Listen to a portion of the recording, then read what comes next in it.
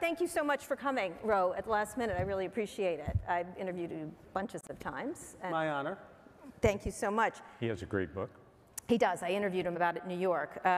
So let's start. We will sell your books in a second. But let's start talking about this issue of what's happening. I interviewed John just recently when I had Sway about the money he's given to Stanford. 90 days ago. 90 days ago. Talk a little bit about, not everybody listened to it, so talk about what you've been doing at Stanford and your commitment to this issue. You have been in green investing for a while, some of which hasn't worked very well. Talk about what got you to funding probably the first major school in this area.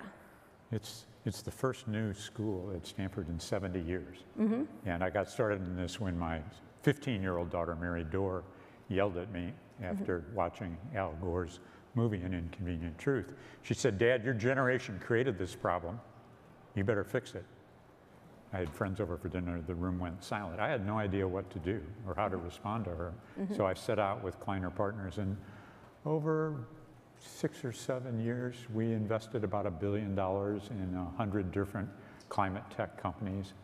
That $1 billion today, for the record, is worth about $3 billion.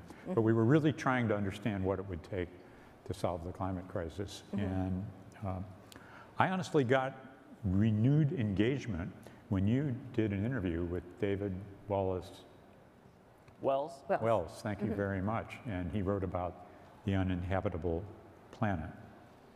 And when you and I spoke, Kara, just 3 months ago, I told you that one of the things we needed to do was win the politics and win the policy.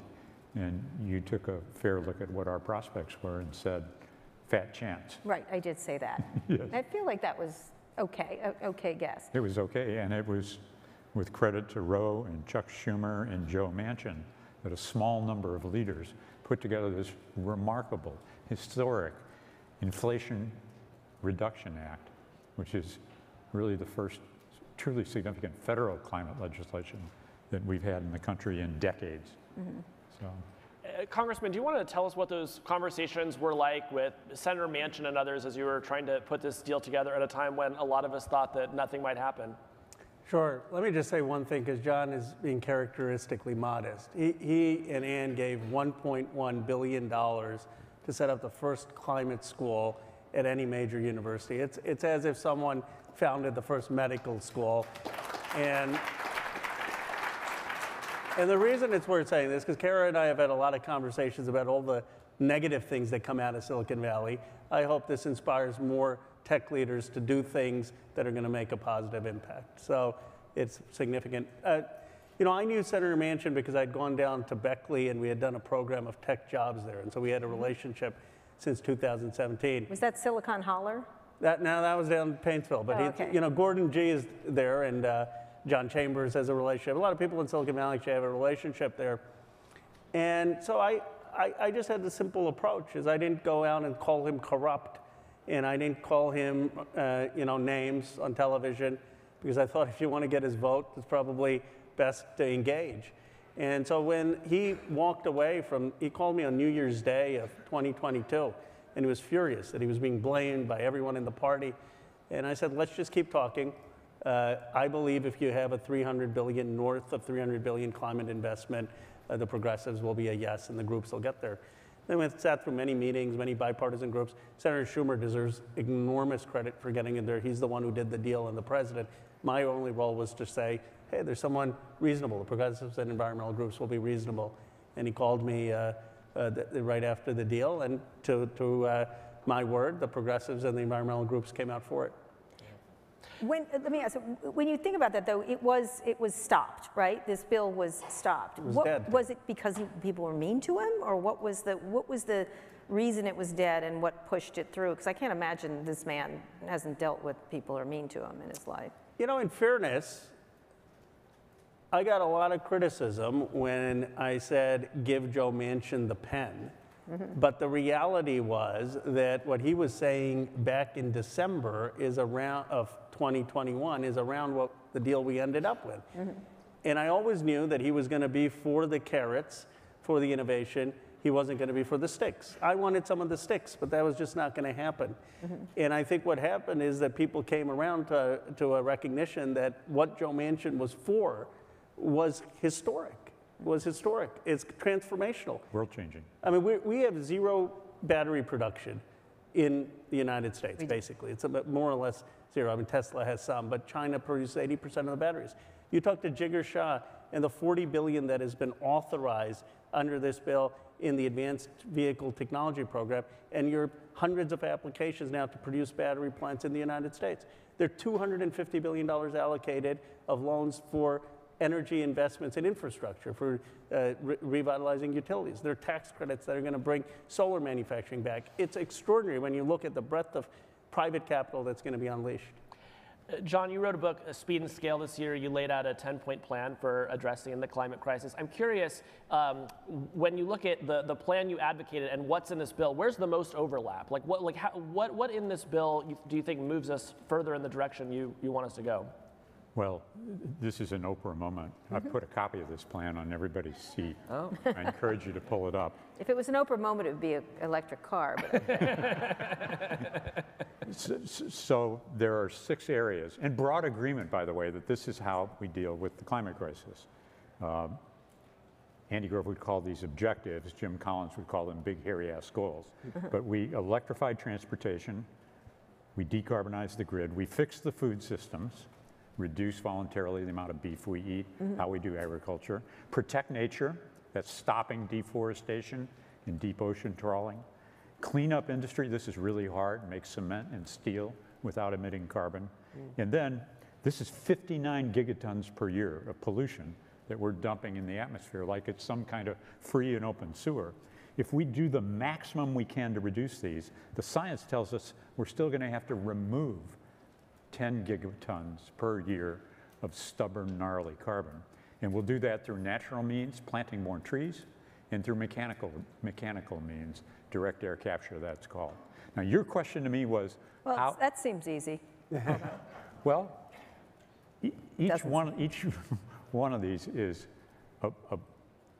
I get it. You get it? Yeah. This is bigger than World War II. Mobilizing the world's resources to make a new clean energy economy. And it's as consequential, it's as existential. And not if these weren't hard enough already, but we've got to do this quickly. And so, again, in your seats, there are 4 accelerants, which is how we get this done in time.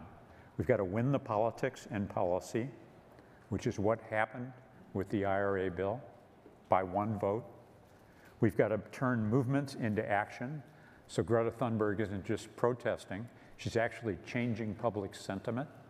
So is Doug McMillon of Walmart. We've got to innovate like crazy. We need to deploy now more of what we have that works. But that's not going to get us to net zero by 2050. We need the new as well. And so we've got to innovate and invest like our lives depend upon it, because it does. Now, finally, these goals are broadly agreed to. There's nothing very controversial about them. What's different about this plan is that for every one of these objectives, there are 3 to 5 specific, measurable, accountable, time-bound, Andy Grove would call them key results. And we track all these. The biggest area for gains, $30 billion of gains, is from decarbonizing the grid. And there's $19 billion of direct funding in the IRA that applies to that. Fixing the food system will get us 7 gigatons reduction. And there's $20 billion in the IRA for climate support. And I could go through every one of these. What I will say to our audience that's viewing this is this plan's available for free. It's on the website, speedandscale.com. You can download it. Let me ask you the question then. So let me take this from you for a second. This part, which is innovate and invest, right here. Right. Because there are the policy issues no matter what you do. Where is Silicon Valley now if you call this World War II, or the amount of attention? You have been trying to do this for a while, and they continue not to invest here. We're spending the whole day tomorrow talking to some startups. It's going to be fantastic, and we have terrific startups we're talking to. Where this is on the innovation agenda is we need to increase 4 kinds of capital. We've got to increase venture capital, and the plan calls for growing, when it was written, from 13.6 billion to 50 billion per year. That happened last year. We're ahead of plan. Okay. Most of that funding is going into the transportation sector, into batteries and vehicles, but we're also seeing those applied to decarbonizing the grid. Besides venture capital, we need more government R&D. Bill Gates has been yelling for that for a long time. We need to increase government incentives. The Inflation Reduction Act does that. We need more project finance and more philanthropic investing. Someone in this amazing conference of yours put up, I think that there's $700 billion of American philanthropy. Only 2% has gone to climate. All right, The vast amount goes to medical schools, education causes, because they're more tangible. We need to raise it to 20%. So when you're doing this to get people feeling like this is a crisis, which you don't want to, people don't like being, we just were through a big crisis and people are on edge already with a lot of anxiety. How do you focus them on it? Because it's this amorphous thing that maybe you see in a movie like The Day After Tomorrow or something like that, but it's not something tangible for people to understand in the same way. And so they tend to invest. One of the things I used to say, and John, you and I talked about it, is Silicon Valley is a lot of smart people doing stupid things, like investing in stupid things. Some of them are fine, a dating service, great, you know, whatever. But it was never these serious things. How do you, first from you, from a Silicon Valley point of view, but from a political point of view, how do you get people focused? Because there's still a huge resistance, even though you passed this, and congratulations, I'm glad I was wrong about fat chance. But it was a fat chance. You were very lucky in the way things came together. How do you continue to get them focused on this? By talking about production. We made a strategic mistake in this country for 40 years. We said that we could invent things here, we could win the Nobel Prizes, we could have the professors, and it didn't really matter where things were produced. And so we invented the battery at University of Austin and MIT, and we let China produce it, and we shipped off our textile industry. We can't make masks in America. We can't make baby formula in America. And it's led to the deindustrialization of large parts of the country. It's, in my view, led in part to the polarization. And what I've said is, let's have a new economic patriotism to build things. But if you just say, we're gonna build things, and it's the same economy of the 50s or 60s, people won't believe you.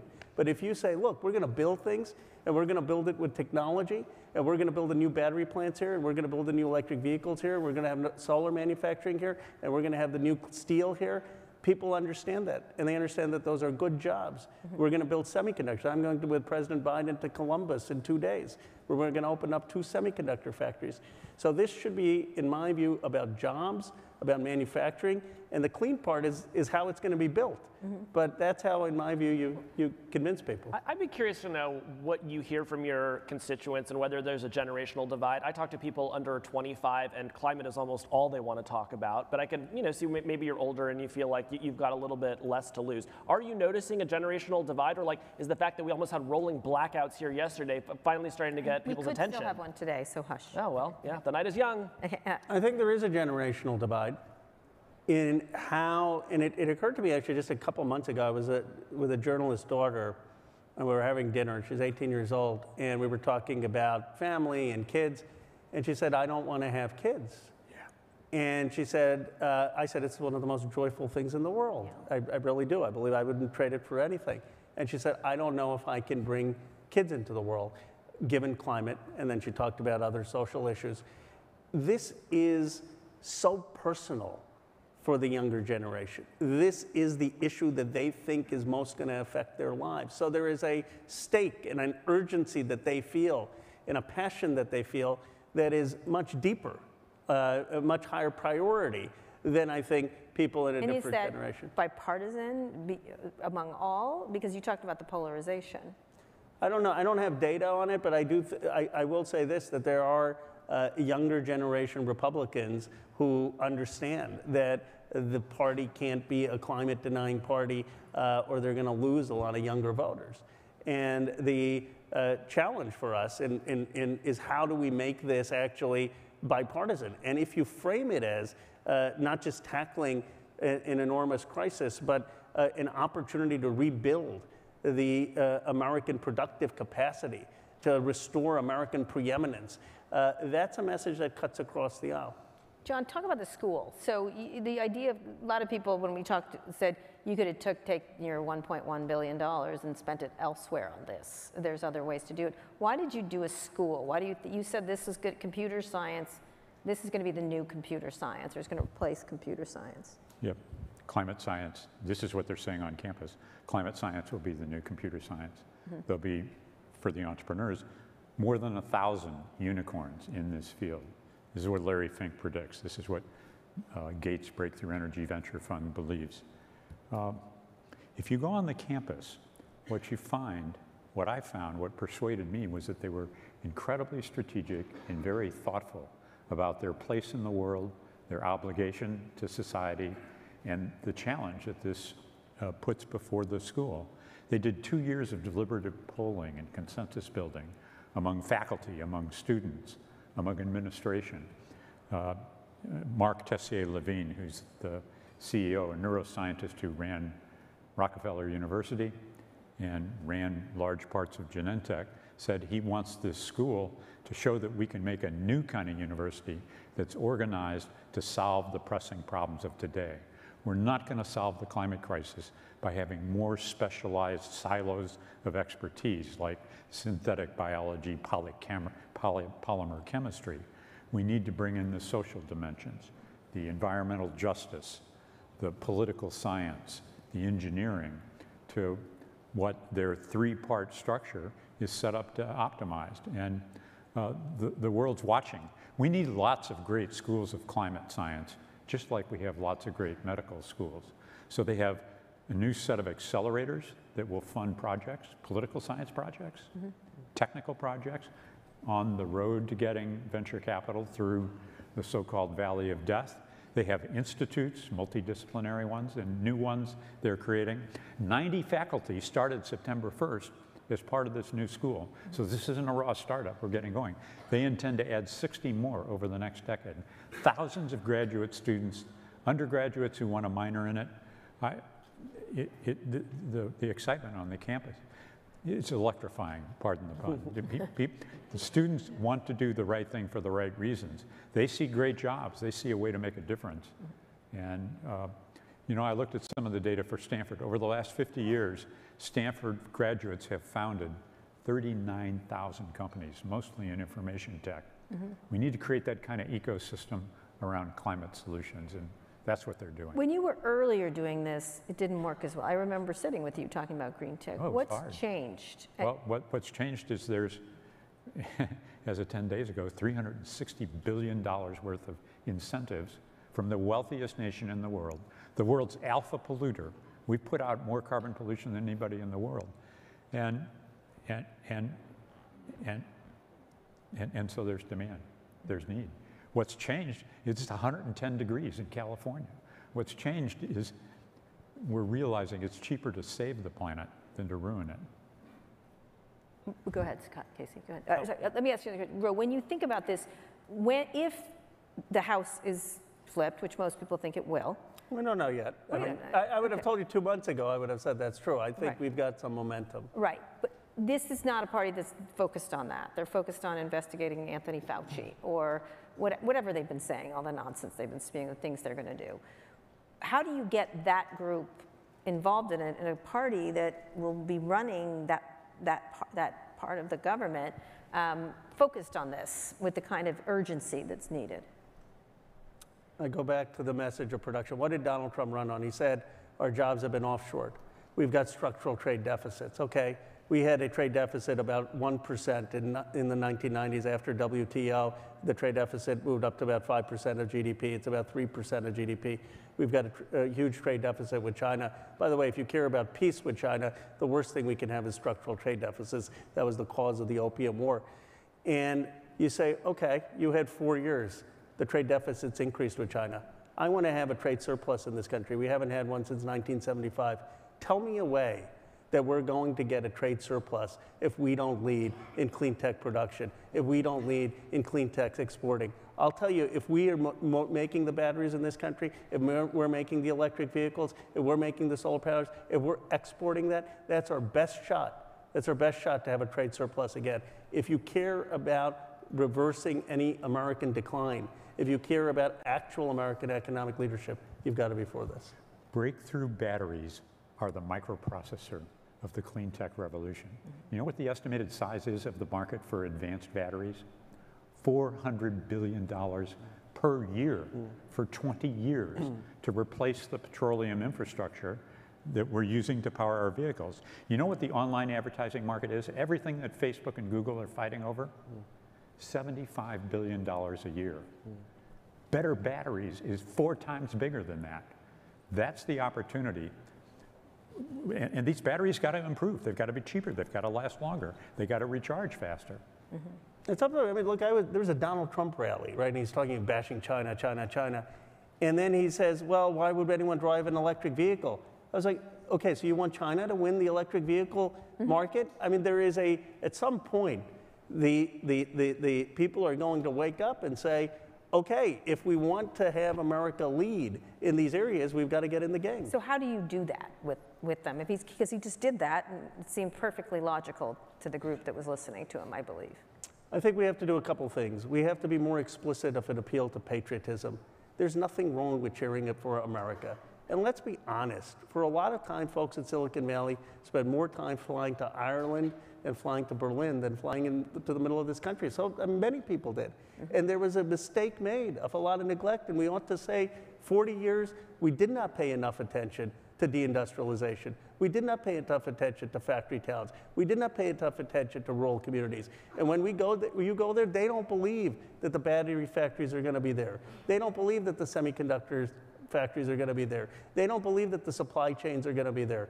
We need to be far more deliberate, not just to produce these jobs, but to produce them in towns that have faced deindustrialization and to show that we get it, that it is fine to root for America. You brought up Silicon Valley. We have a lot of CEOs from the big tech companies here at this conference. What role would you like to see them play in cleaning this up? How can they help? So I'm going to jump in here because right now, big tech is setting the pace for reduction in carbon emissions from their own operations because it's good business, it's good with their employees. To cite just a couple of examples, Alphabet has declared that by 2030, they will emit no carbon. I'm not talking about buying offsets. I mean no carbon molecules to run their entire operation. Apple has pulled forward its net zero commitments to 2040. Amazon has organized the Climate Pledge, which is 200 companies that say they'll get to net zero by 2040. So having said that, we've got a long way to go. 500 Fortune 500 companies. You know how many have made net zero pledges against all scopes of emissions by 2040?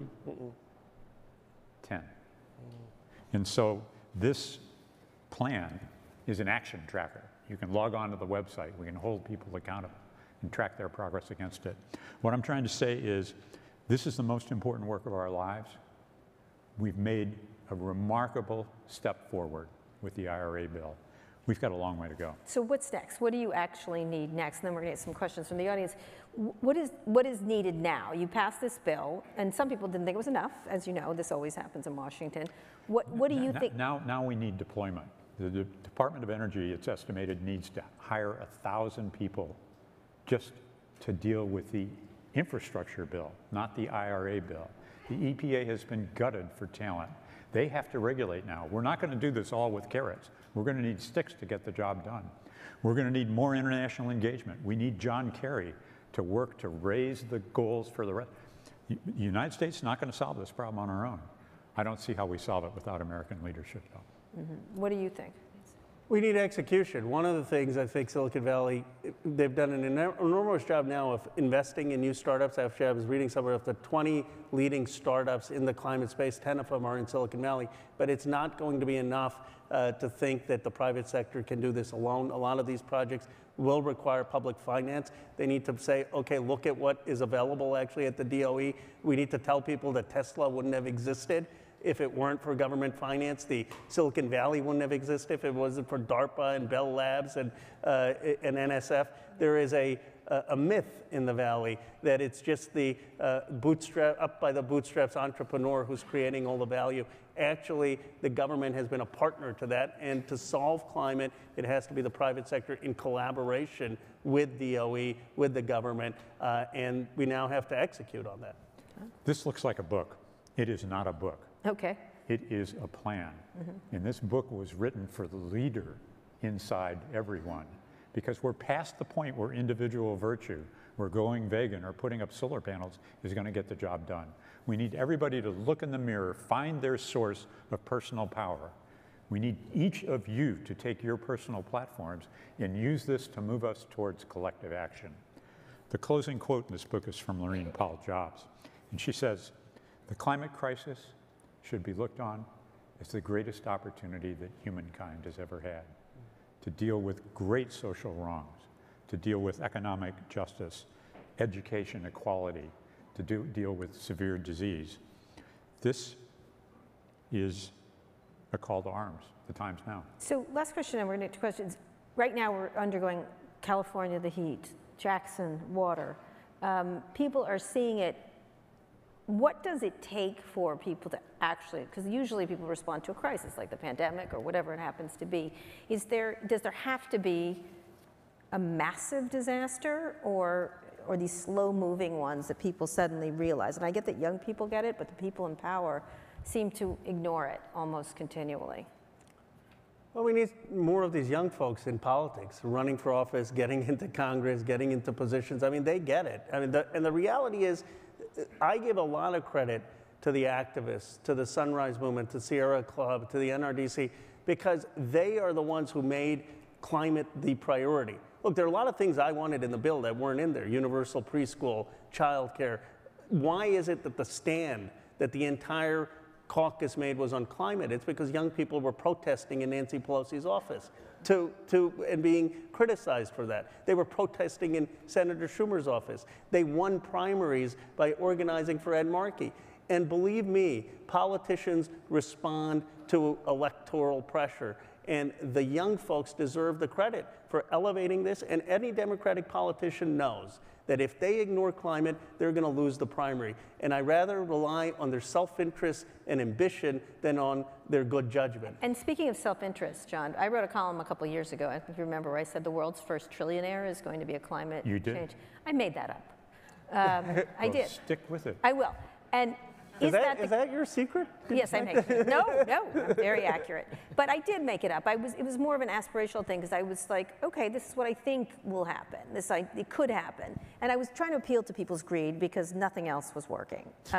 And so greed works really well.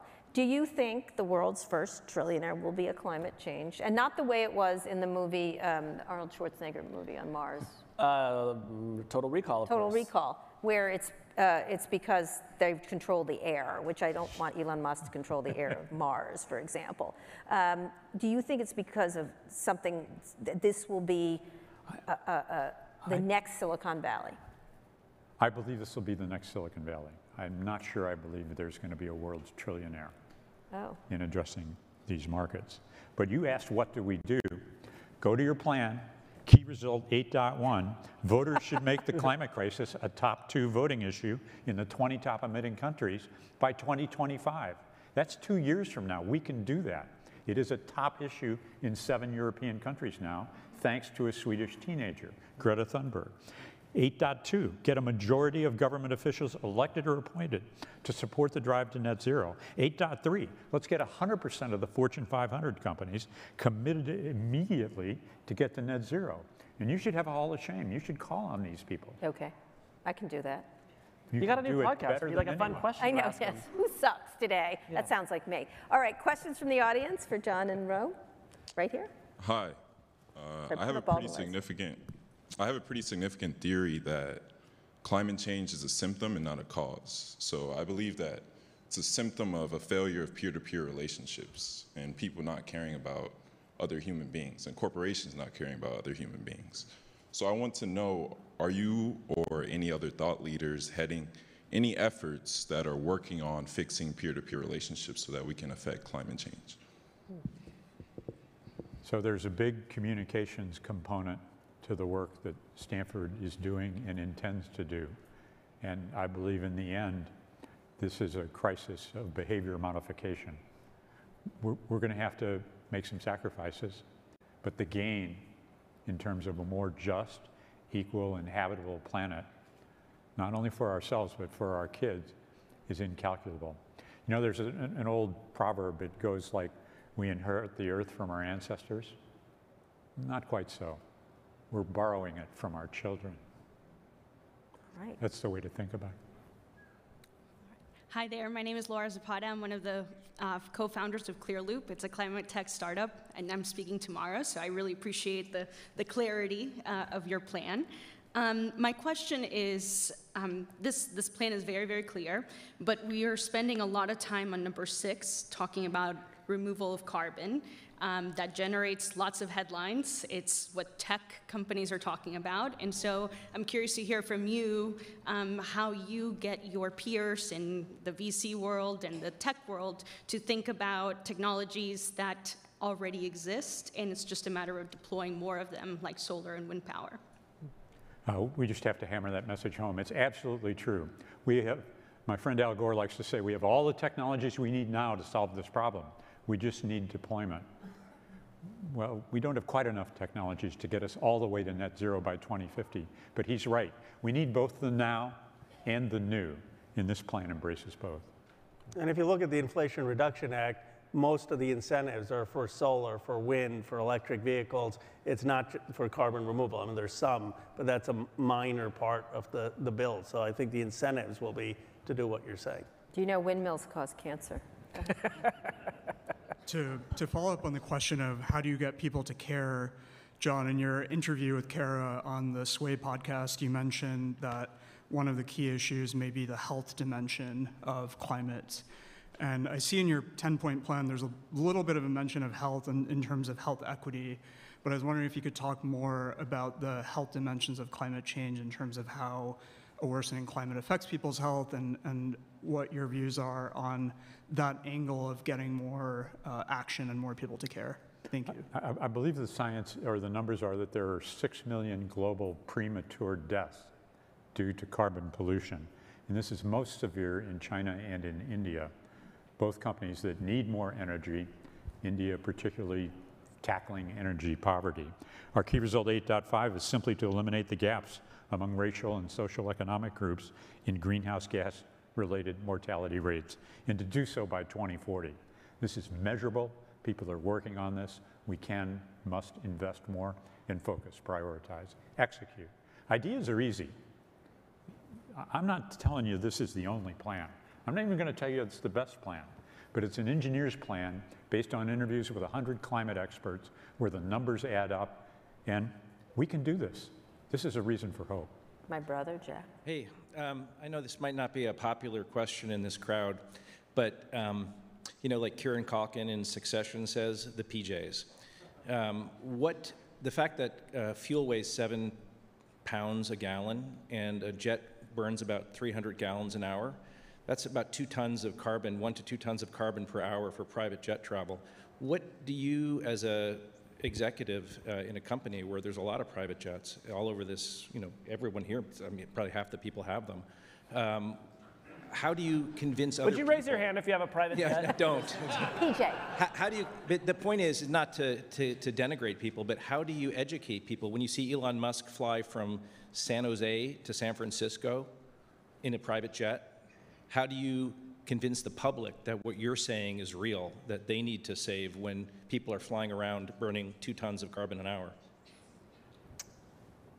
No, you're the one with the private jet, John. Oh yeah, I mean, I don't have one, but I can. Let me answer it this way. I think part of the point is we're going to solve this by ultimately not asking people for deeply behavioral modification and individual virtue. We're going to solve it by incentivizing hydrogen or sustainable jet fuel, by incentivizing the creation of new production. I mean, you can't say, okay, in America, why don't you just drive less?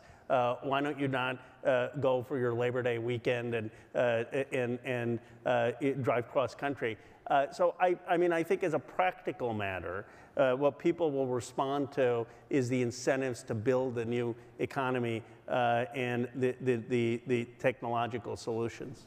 The plan calls for 20% of aviation miles by 2025 to be low carbon and 40% by 2040. We do not assume people are going to stop flying. My personal practice is to buy sustainable aviation fuel whenever I can, and when I cannot, I do direct carbon removal and pay so that there's no emissions. Sure. All right, last very quick question. Thank you very much. I am from the insurance industry. My name is Talisa, and I agree with you that it generally is a generational divide, but people who are in the older generation do care about things that impact their budgets and their wallets. And a very real impact of climate right now is rising costs for things like homeowner insurance, because the wet places are getting wetter and the hot places are getting hotter, and the windy places get windier. So one of my thoughts, as we think about this from an industry standpoint, insurance is a regulated business with very, very big laws about how much you can incent a customer to buy insurance. What if we thought broader about that and incented customers for helping us to change the climate future and allowing the categories like insurance that are regulated, which has to be changed at the state level or the national level, to incent them for those efforts, because that's good for them, it's good for their budget, and it's also good for the climate, and the companies who would want to do those incentives want the customers to, we want to all move together with the consumers. Okay, go ahead, John. Insurance companies that aren't pricing climate risk into their business are stupid. And we'll go out of business. And we'll go out of business. Okay. All right, one thing everybody can do, I know everybody says that. Is there anything we can do? Well, before I get off the stage, I want to thank you for 20 years of service to the tech industry. Thank you.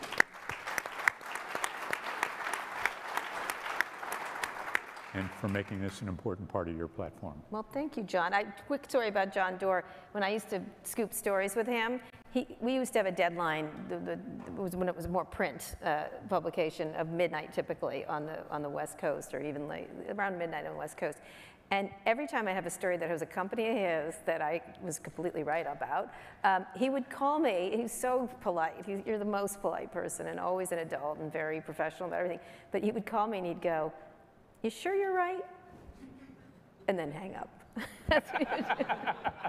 I was Kara, right. what I want to know is how you managed to skewer everyone in Silicon Valley in print, and yet they all like you. I mean, They don't all like me. They don't all like me. I think Mark Andreessen, who doesn't like me these days for some reason, whatever, said Stockholm Syndrome. I think that's probably about right. Anyway, thank you guys so much. In your honor for the attendees at Code, if you send an email to me, jdoerr@speedandscale.com, I'd like to send you a copy of this book. All right, then. There you go. Thank you very much, everyone.